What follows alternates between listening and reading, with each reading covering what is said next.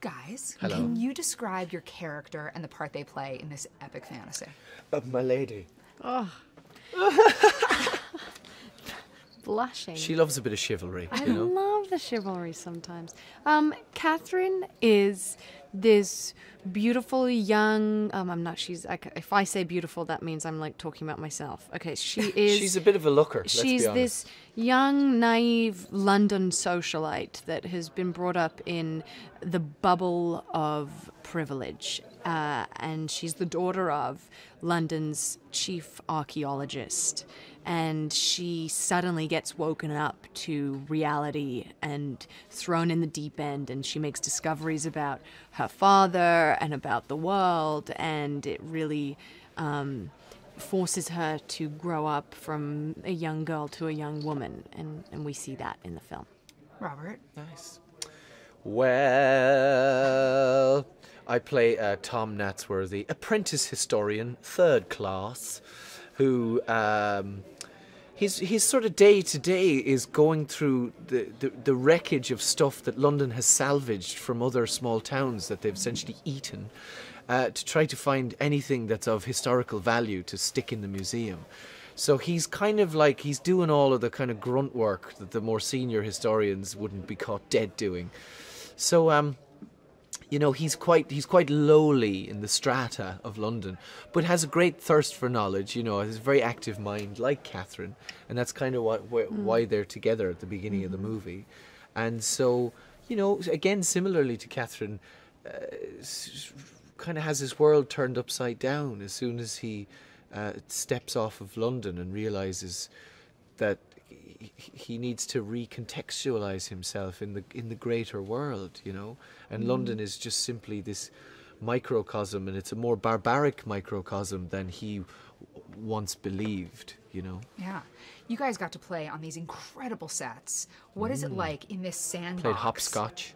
that Weta created for you? Yeah. They're it's a incredible. sandbox. They are so talented down there. It's mind-blowing. I mean, I grew up watching movies that they've made, and just to be there and see it for myself and be able to even just be like the tiniest part in this huge machine that is Weta and Stone Street and Peter Jackson. You know one it's such lie an honor. that Peter told me.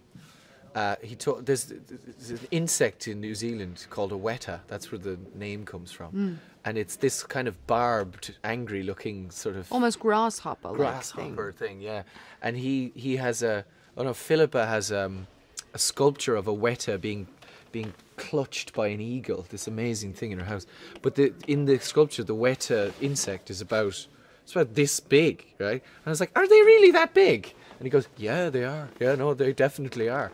And I just totally believed it because I'm completely he's got gullible. such straight, bland humor, and it's so funny. It's so monotone, and he's hilarious. And you're just like, is he making fun of me, or what did he just Definitely, say? Oh yes. yes, he's definitely making fun of me. Means it's he likes you. hilarious. What was your favorite thing to shoot in this movie? Oh, it's a hard one. really There's an is. embarrassment of riches. I loved all of the stuff in the museum because it was so cool. Or you know, when we're running, I loved all of our scenes when we're running through the streets, because the streets that they created for us, that they built for us, are incredible, and there's always so much to touch and look at and Central play London. with.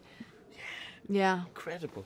I liked, you know, I'd love to give mention to, there's an underground town called Scuttlebutt that Tom and Hester encounter, and it's sort of driven by these two kind of unhinged lunatics called the Raylands, who are this sort of odd husband and wife, who again have echoes of like kind of a Victorian London almost. Yeah, like they a were sort so of cool. street- I wish I'd yeah. have got to meet them. Really lovely, two lovely actors.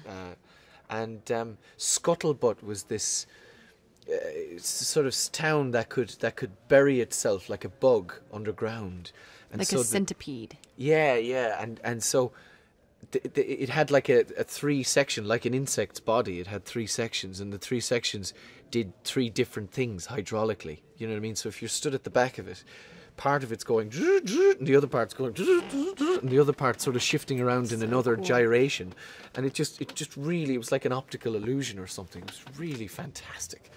You know, and everybody kept projectile vomiting everywhere, left, right, and centre. No, we gosh. didn't.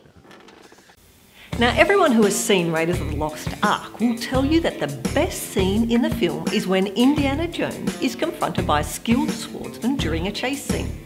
Instead of picking up a sword and duelling with him as the script said he should, Harrison Ford improvised by pulling out his pistol and shooting the swordsman instead.